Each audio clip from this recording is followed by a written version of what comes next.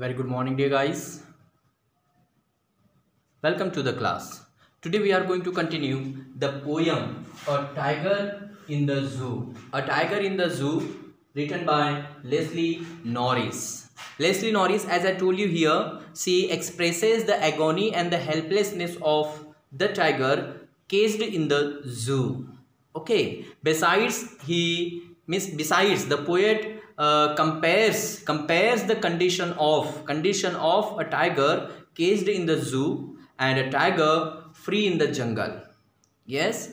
Then here the poet objects that the people are keeping the tigers or other animals in the zoo just for their own fun.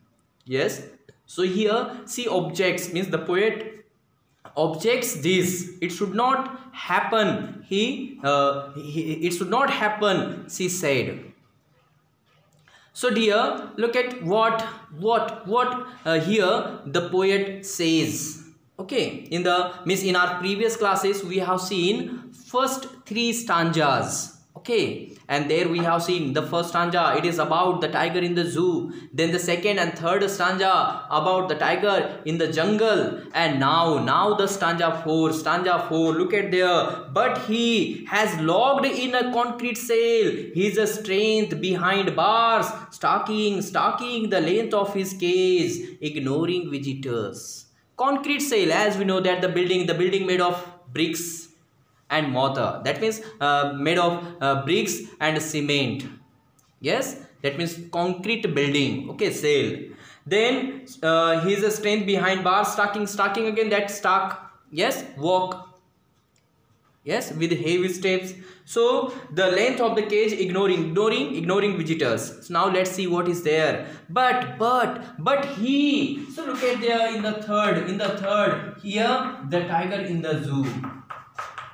The tiger in the zoo. Okay. So now in the fourth one stanza, the poet is talking about the tiger in the zoo. And there he says, but he had been caged. There she said, it has been caged, locked in a concrete cell. Concrete cell means that cage that made up of cement and concrete. In that cage, in that cell, he had been caged, locked. The tiger has been locked in the concrete cell, and his strength behind bars. And his strength, as we know, the strength of tiger. Yes, strength of tiger, we are very well know about it. But here, as it had been, as he has been caged, as he has been kept behind the bars, all his strength is of no use. All his strength is of no use. No use of his strength there. Yes, as he cannot hunt, he cannot lurk behind, he cannot hide himself, or he cannot pray. And that's why here the poet says, as it has been locked, it has been caged in the concrete cell, there is no use of his strength behind the bars. Yes, there is his strength behind the bars. That means there is no use of his strength. There is no use of his strength behind the bars. Yes, no use. Then there he says, stalking the length of his cage, ignoring visitors. And here the tiger who is in the cage, just walking some steps, few steps in his cage. Just walking, yes, around in his cage, walking around in his cage, just measuring the length of his cage, And as we know, the length of cage is limited. So he just measuring, walking the length, what is limited there. Yes, he's just walking some steps, few steps in the cage, ignoring the visitors, as he is habitual. He is habitual to the visitors which are there another side of the bars. He could not hunt them, he could not pray them. He is helpless. There is no use of his strength, and that's why, as he is helpless, he could not do anything except walking in the cage. He ignores the visitors. Visitors means the people who come there to see the tiger. Who come to see the tiger in the zoo. So here the tiger does not show his interest in looking at them, or he does not show his interest in the visitors. He just ignore them. Why? Because he could not do anything. There is no use of his strength. He could not hunt, he could not pray. Nothing he could do. And that's why he just ignores the visitors, and just walking in the cage, walking around in the cage. And that we have seen in his quiet rays, in the first one stanza that we have seen in his quiet rays, quietening his anger, or just to quieten his anger. He's just walking around in the cage, ignoring the visitors. Okay, so that is what here the meaning of fourth one stanza. Look at there. Okay, now let's see the rhyme scheme that is used here. Okay, rhyme scheme and the rhyming words. Behind the bars you might have understand. Okay, bars है ना जो सलाखें होती है cell में, that is called here bars. Means simply you can say cell or bar, that means jail, prison, cage for tiger.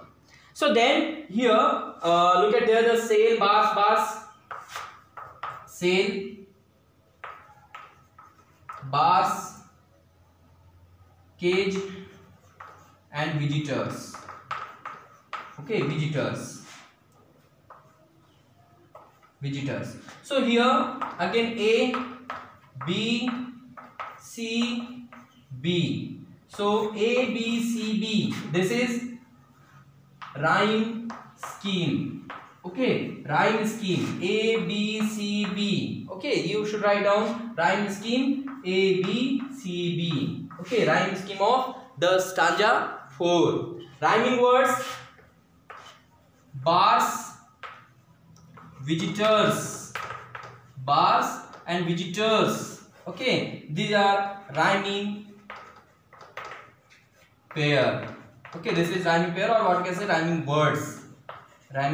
words. Bars, visitors. Okay, bars, visitors, rhyming word or rhyming pair, and then rhyme scheme A, B, C, B. Okay, now let's see the figures of speech used in this stanza. Okay, figures of speech. So concrete cell. Okay,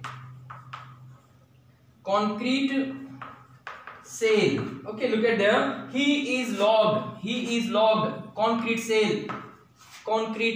cell. Okay, so wait here.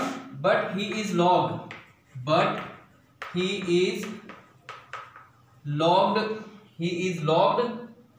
In a concrete cell.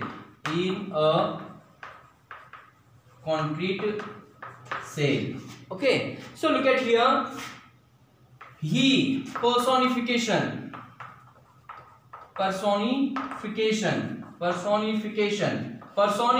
is there, as he the pronoun used for human being is used here to non-human being, that is tiger, and that's why here it is personification. Okay, personification. Then again, his strength behind bars, alliteration. His strength his strength behind bars. Behind bars. B sound. B sound is again repeated here. B sound. Okay, B sound repeated. So it is alliteration. Alliteration. Alliteration is there as the B sound is repeated here. Okay, B sound. B sound is repeated. Then again, stalking the length of his cage, ignoring visitors. Okay, again imagery is there. Yes, imagery is there.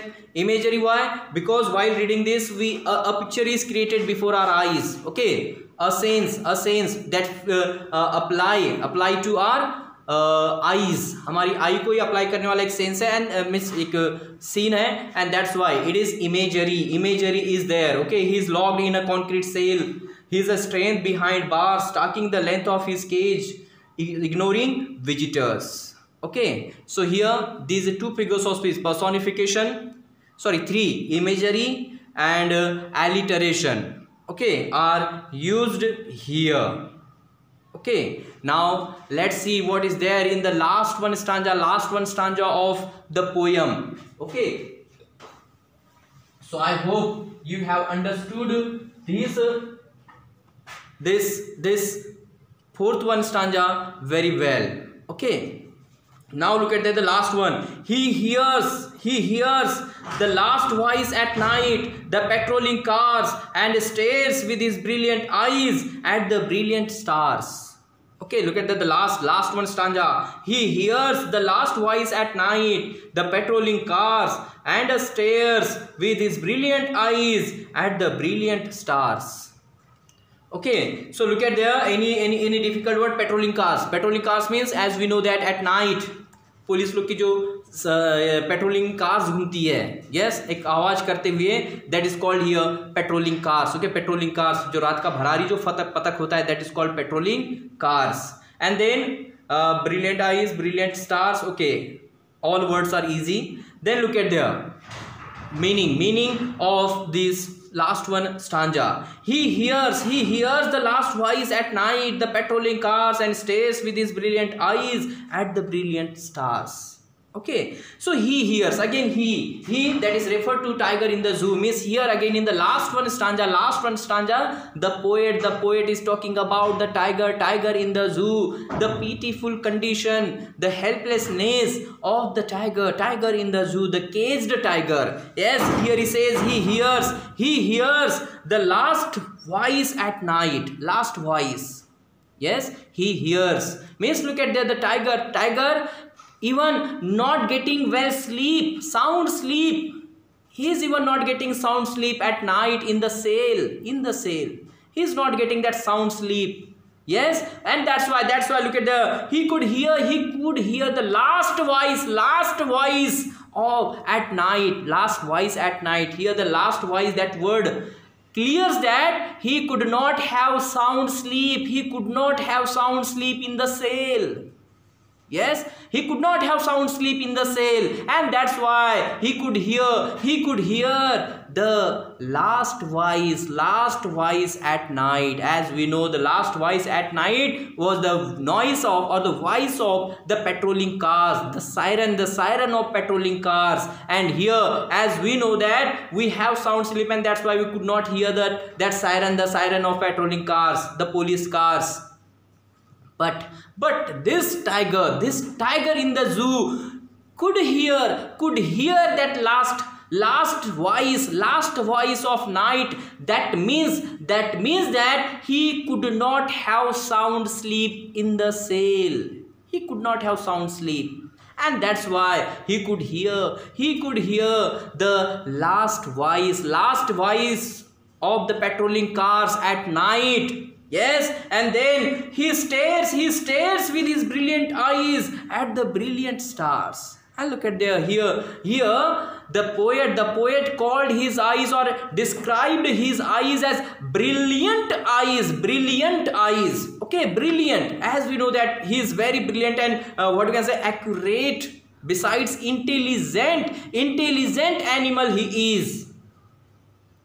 But what is the use of such brilliant eyes?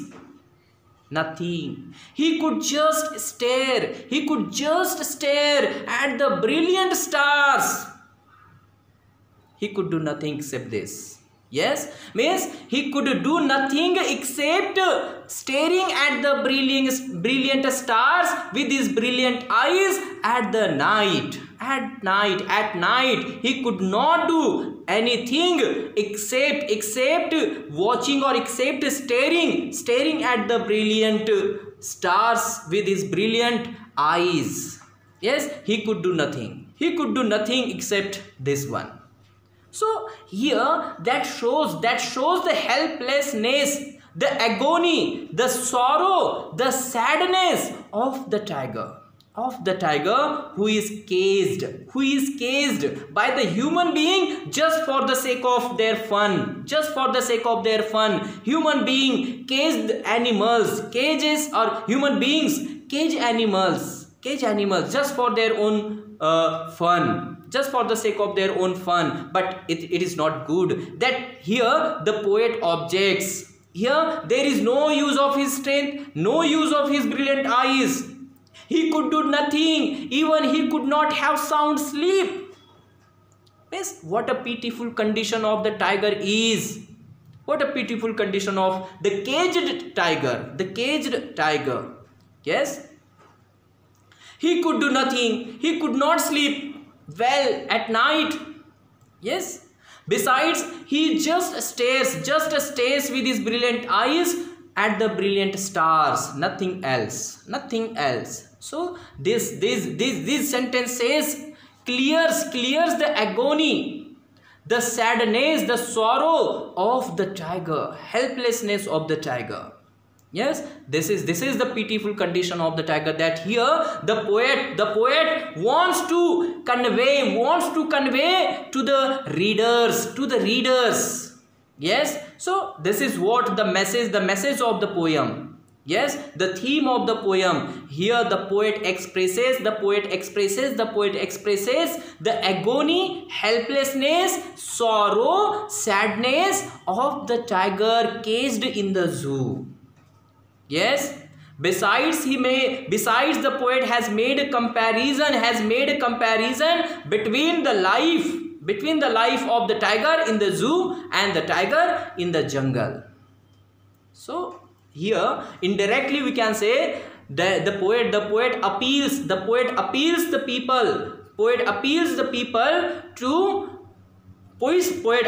people not to cage any animal in the zoo, not to lock any animal. Why? Because they too have liberty, they too have rights, they too are born to free. Yes, as we are, and that is a great appeal. Yes, made by the poet to the readers, to the humanity. So dear, this poem is ended here, but before that let's see the poetic devices that are used here. Again same, what are the rhyming pair? Let's see, night, cars, eyes and stars. Okay, so again A, B, C, B, the rhyme scheme. Yes, cars and stars, rhyming word. Okay, rhyming words, and these are rhyme scheme. This is rhyme scheme. Okay, A, B, C, B. Okay, this rhyme scheme is followed throughout the poem. This rhyme scheme is followed. Okay, A, B, C, B. Okay, then let's see the poetic device, means figures of speech. He hears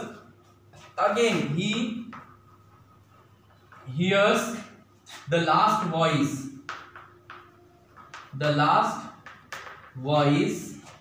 at night. So here again he, personification.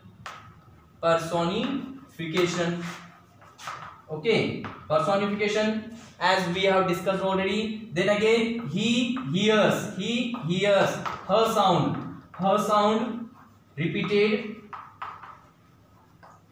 So alliteration.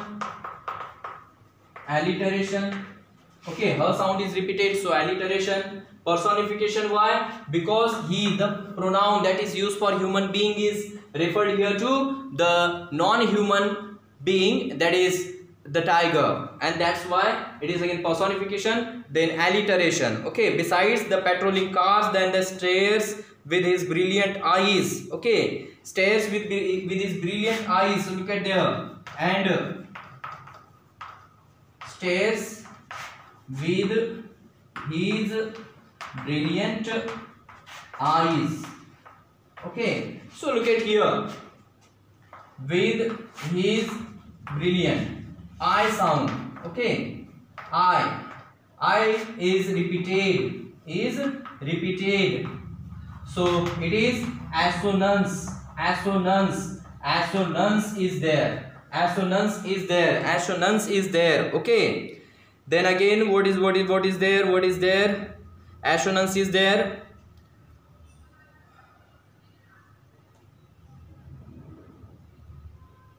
Okay, besides again, enjambment is there. Enjambment is there, as in the line 3 and 4. Okay, line 3. Okay, line 3 is continued in the 4 line, in the line 4. Okay, line 4 without any punctuation mark. Okay, without any punctuation mark.